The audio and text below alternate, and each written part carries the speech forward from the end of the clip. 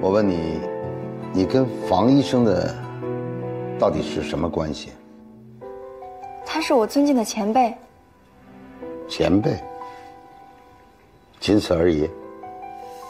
房医生是什么样的人，你应该比我清楚。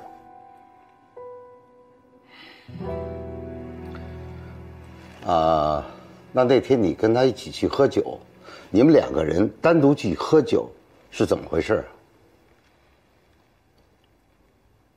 怎么？不能说吗？因为病人的事。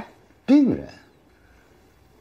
院长，我能说的都说了。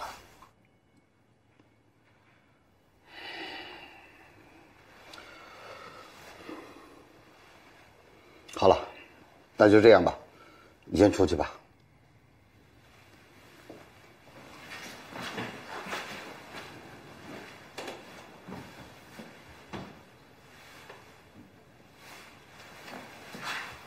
院长，要是您真想知道，您可以去查房医生的患者名单。患者名单？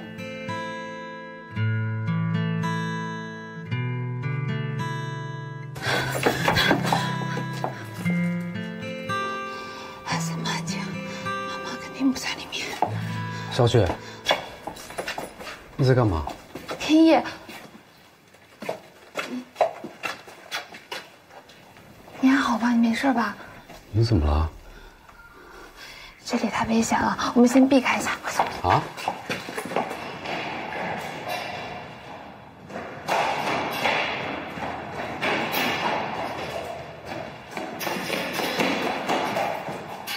到底怎么了？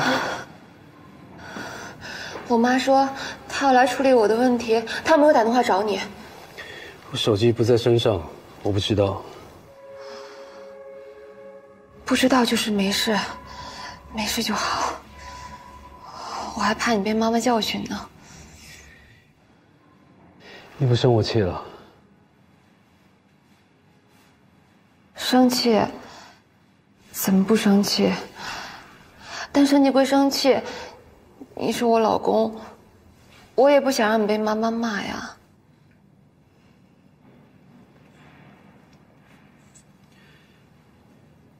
昨天的事情是我不好，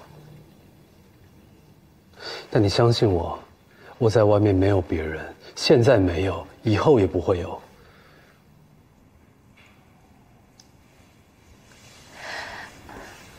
可是，你不爱我吧？只是我单方面爱你而已。只是我喜欢你，缠着你，主动给你打电话，主动给你发微信。你从来都没有主动找过我，你根本就不在乎我的感受，不在意我难不难过，不在乎我怎么想的。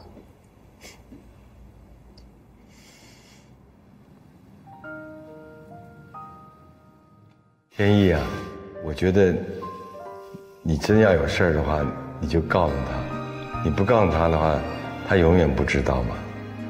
你告诉他了，他才有安全感。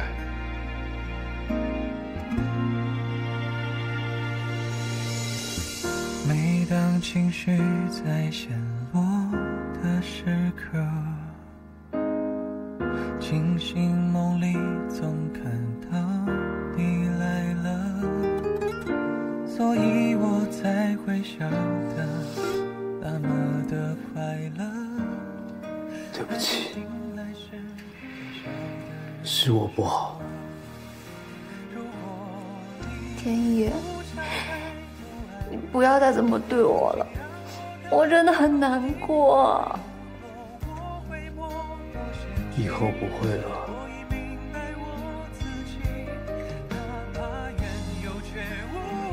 再也不会了。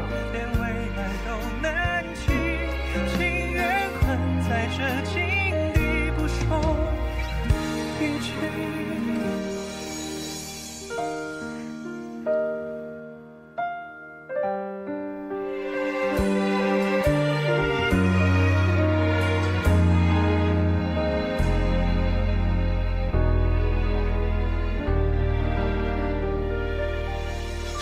天意，他怎么不跟我说呢？来嘛，每次约你你都不来。我也想啊，不是要照顾天心、可可，还有天意、小龙什么的，我哪有时间啊？你这时间过得真快啊！这一晃眼我们都这把年纪了，是想跳舞啊，可是就怕跳不动了。你呀，就是典型的把青春给了孩子们，到后来啊，什么也没剩下，就剩下年纪了。你这话说得对，哎呀，真是的，现在想想年轻的时候都没怎么玩过，现在回忆起来，都是点做不完的家务事。哦，就是嘛，所以我们要把握住机会，抓紧时间玩啊，要抓住青春的尾巴，出来玩嘛。好好好，到时候你们约我。哎，好好的，那我们先走了。哎，谢谢啊，再见，一定要来啊。哎。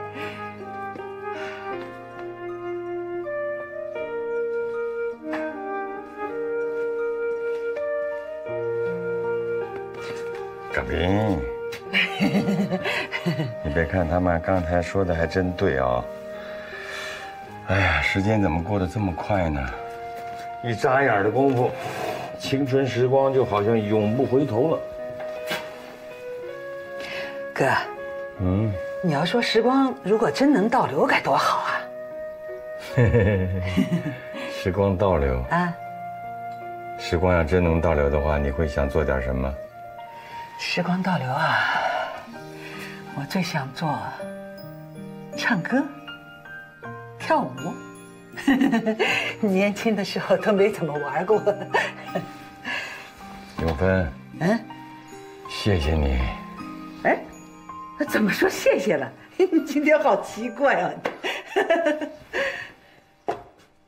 哟，亲家母，你怎么来了？我怎么来了？你还有脸问？哎，谁没脸了？啊？你说话不要太过分啊！你说清楚，谁过分了？谁过分了？哎，永芬，你说。我说你啊，你在天意和小雪之间挑拨离间，让这个睡这边，让那个睡那边，你拆散夫妻，你不是过分吗？我拆散夫妻，如果天意没有出轨，能出这些事儿吗？亲家母，没人出轨，你误会了，不是这样，不是。不是这样，那我们家小雪能哭着闹着跑回家吗？哭着闹着跑回家是因为你太宠她了。你说什么？啊？你们母女俩都有问题吧？啊，我就先说你。孩子们既然结婚了，不管他们闹成什么程度，你都不应该管，你什么都管。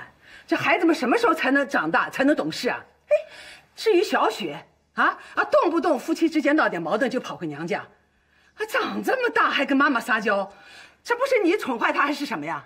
永芬，你少说两句。还有你，事情没搞清楚就兴师问罪，这叫什么？这叫上梁不正下梁歪，你懂不懂啊？哎呦，我说你吃了什么呀？这么嘴臭啊？谁嘴臭？张着手就胡说八道什么你呀？什么呀？谁呀？你说谁呀？谁说你呀？谁过分？谁过分了？你说。对不起，我这妹妹说话她不经过大脑，你别跟她一般见识。不是啊，你们这都是神经病吗？谁神经病啊？你不要太过分！你说谁过分？你又说我说你，就是你，我说你，